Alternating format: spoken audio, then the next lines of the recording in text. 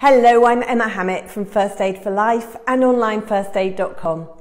Today I'm going to talk to you about what to do if you accidentally chop your finger off or if you bruise your fingers because you've shut them into something.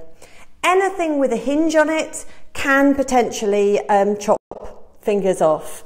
So slamming doors, knives and things as well, they're pretty lethal too.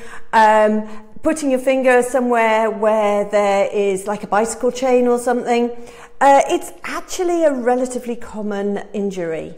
And with the right care and attention, the majority of the time, the injured or the severed part can actually be reattached and be working again. So first aid is really important. If you have chopped your finger off, your priority is obviously to stop the bleeding. So stop the bleeding, apply direct pressure, and if it's a child, then make sure that before you fiddle around with the severed part or anything, that you're actually caring for them and making sure that they're completely calm and the bleeding is under control.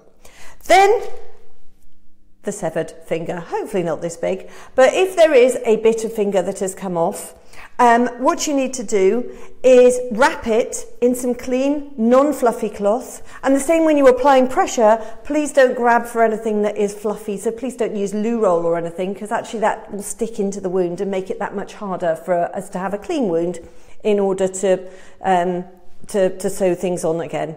Obviously we're going to clean it, but if there's bits of fluff in there, it does make it that little bit harder. So don't wash the finger no matter what it has fallen in, because you don't want to lose bits. We want to be able to sew it on properly, microsurgery. So running under the tap will lose important stuff. We will clean it when it gets there. So wrap it in a clean, non-fluffy cloth, put it in a plastic bag and stick it on an ice pack. You are chilling it, you are not freezing it. All the myths about, you put it straight in ice or shove it in the freezer, you will cause ice burns and you will actually destroy the tissue, so it won't be able to be used. So you are chilling it because it's meat and you're preventing it from decomposing and enabling it to be reattached as quickly as possible in the best condition possible. If the finger is partly attached, if you think there's still a blood supply, then if you're able to just bandage something around it and get them to hospital quickly, then that would be fantastic. And if they're just bruised, then run under cool running water for at least 10 minutes. I hope that's been useful. That's Emma Hammett from First Aid for Life and onlinefirstaid.com.